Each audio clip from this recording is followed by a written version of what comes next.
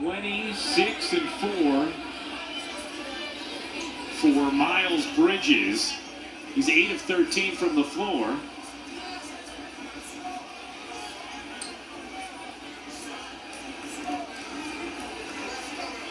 Right now, they should get a security guy down here and get this guy off the floor.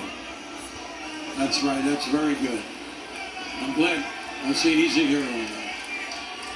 But the main thing is that the security guys have got to be here quick now. Yeah. Because in the last couple of weeks now, we're getting this from fans that are in choice seats that are, whatever they are, yelling at the player to get a player to do that.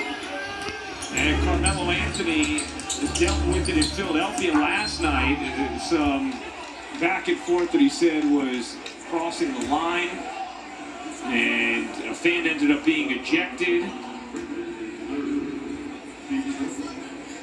There were seemingly some racist comments that were shouted at Anthony yesterday in Philadelphia.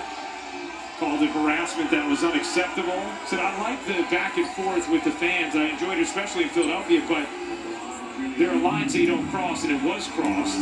Anthony confronted those fans last night. Frank Vogel talked about how unacceptable it was, now in the league's hands.